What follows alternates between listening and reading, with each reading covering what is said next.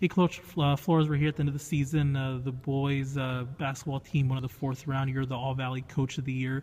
How does it feel just to have all these accomplishments in your first year as the coach at McAllen? Truly, it's been a blessing to have a season, and a team that we had this year.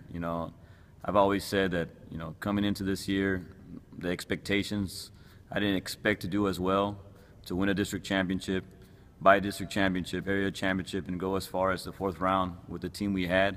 But it's all the kids. I was so privileged to coach these kids, and I was so lucky that these kids, found trust in me and trust in each other. So as the season went on, so we could do so well this season. And like I said, it was an amazing year, and I couldn't be more thankful.